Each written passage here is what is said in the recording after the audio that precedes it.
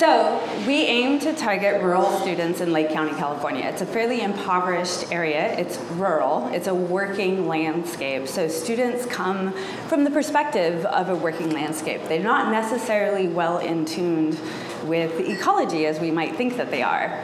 So the aims of the program are to promote academic achievement in a fairly impoverished community. These are fairly poor students. We also aim to engage students in the scientific process. Our goal really is to create more scientists out of this program. We also aim to develop a sense of community with the environment and give these students from Lake County a sense of place in their home. And it's all founded on the scientific process, which many of you know is sort of you generate a hypothesis based on some observations. You test that hypothesis in an experiment or a thought process, and then you sort of collect data and interpret that hypothesis and come to a conclusion. So we go into the classroom, and for 9 weeks, we have the students run a plant growth experiment where they grow bean plants on 2 different soil types and collect data and interpret data and do all the things a PI would do in any other academic program. We focus on serpentine and non-serpentine soils because there's a clear contrast. You have serpentine soil, which is really low in plant available nutrients. It's a hard place for plants to grow, but it supports a lot of native plant diversity, and it's an important part of our biodiversity in California. So we bring samples into the classroom, and students get to taste, smell, touch, and in some cases, taste the different soils, and start to think about how a plant would grow on those 2 different soil types, really make predictions for it.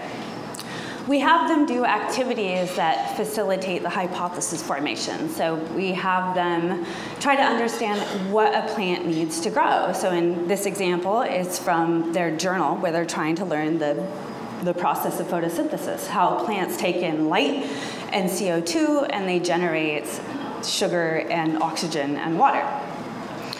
And then they develop their hypothesis, just like any PI would do in any academic program. And we expect them to make predictions for how those plants will grow on loam soil and serpentine soil, and any other observations that they think they need. So in this photo, I'm showing the plant growth experiment. So they get samples of serpentine and loam soil, and they grow bean plant, so it's the same species that grows on the 2 different soil types. And they rear these plants for 9 weeks, and they take complete control of the experiment. So they measure plant height, they measure germination. We give them basic formats for collecting data. So they collect data on the number of seedlings that emerge from each of the soil types, and they graph it, just as we would in academia. And they do this over the course of the experiment. So this example is loam and plant height over the 42 days of the experiment that they collected data. And they have to be very careful in how they collect that data because sometimes there's minute differences between plant height. And so it teaches them sort of how important it is to be precise and tedious in your work. It all culminates when the students collect all their data, they interpret it, they share it with their fellow students, and we take them out on a field day at McLaughlin Reserve, which is about 20 miles away from Lower Lake Elementary. Someplace they've never been before, they actually don't even know exists in most cases.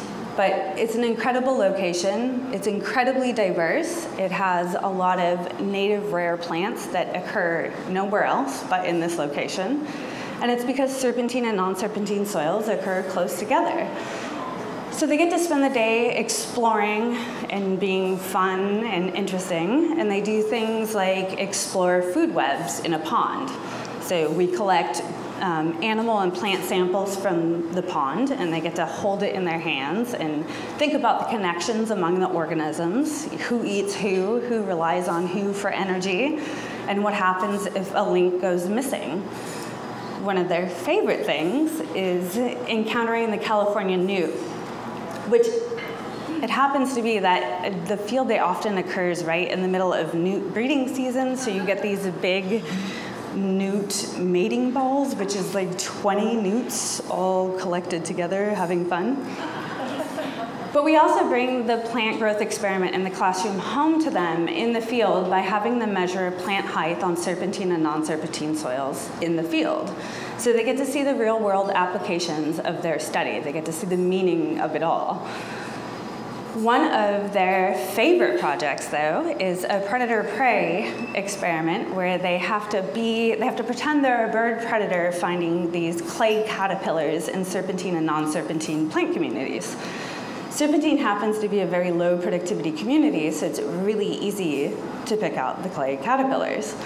And so students learn that it kind of sucks to be a caterpillar on serpentine. You get picked out pretty easily. We get a lot of positive feedback from the program, students telling us they had never thought about being a scientist before we came into the classroom, but now that their goals include being an ecologist or being a scientist, that's a goal they'd like to pursue.